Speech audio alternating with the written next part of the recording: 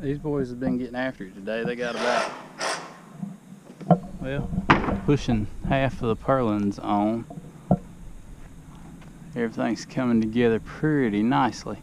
I just got all the overhang, the short overhang boards cut, and I'm gonna try to get these stuck on and get the fascia figured out for down the sides and up the gables.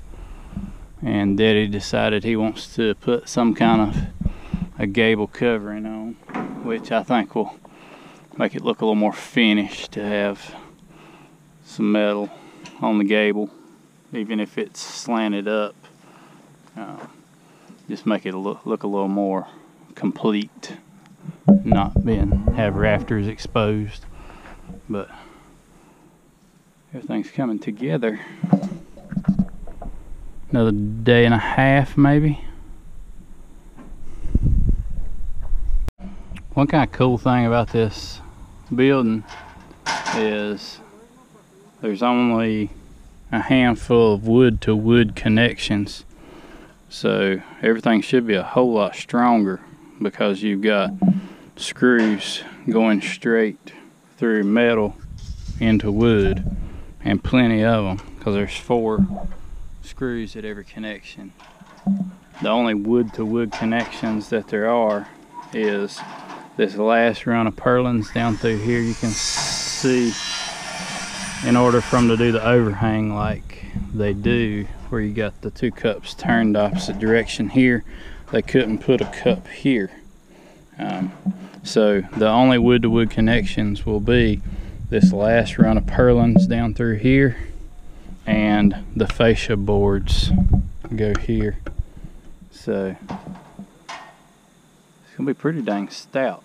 And you can see they've only got one, well, there's part of the purlins on that end, and then the purlins up this end.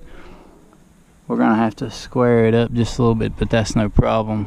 When we get ready to put the steel on, we use ratchet straps, and I'll show you how that works. That we twist the building and pull it around and measure corner to corner to get the roof good and square before we start screwing steel on. And that's how we square our roofs up. We've got plenty of ratchet straps, and it's just one click at a time. You can square it up just perfect. But I'm just trying to get this fascia stuff figured out while they're working on the purlins over there.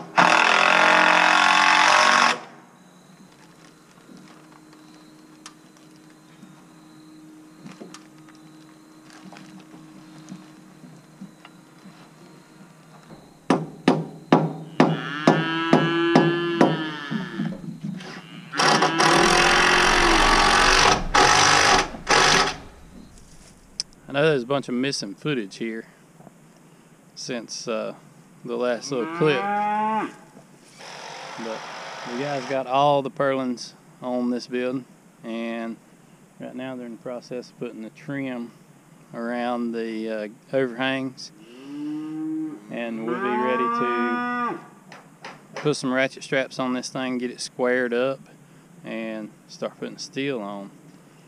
I had left the last part of this video, I don't know why. I was missing some footage there, but left it kind of open-ended.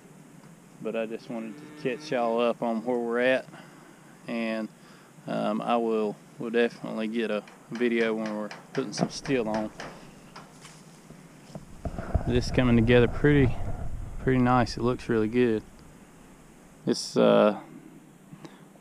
the posts themselves are square, but once you get a post frame shed like this up in the air, you're not going to end up with the roof system perfectly square. So we've got to do some pulling and twisting to get it really good and square. That way we can get our metal on nice and straight, because one of my biggest pet peeves is to see metal put on a building staggered, even if it's just 1/8 of an inch. that's not alright. It needs to be perfectly straight down the overhang. But we're gonna get this thing pulled around square and get some steel put on it here in the next couple of days, and I'll definitely make a video of that when we start and just walk you through and show you how we do all that. Thanks for watching. See you guys next time.